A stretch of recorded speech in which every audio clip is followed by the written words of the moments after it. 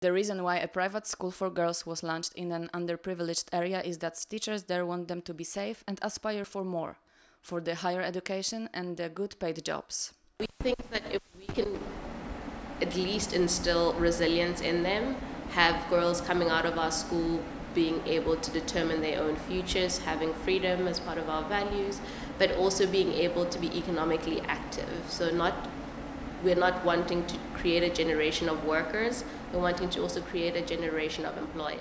Molo Mhlaba tries to be different. Key focus is on science, technology, engineering and mathematics, because there is underrepresentation of black women in those fields. We're not trying to be more of the same.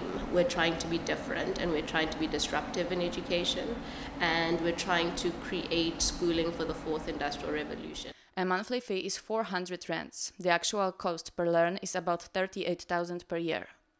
School tries to fundraise, looking for more support to meet the standard of education that they want to have. Marcelina Burzec, Our City.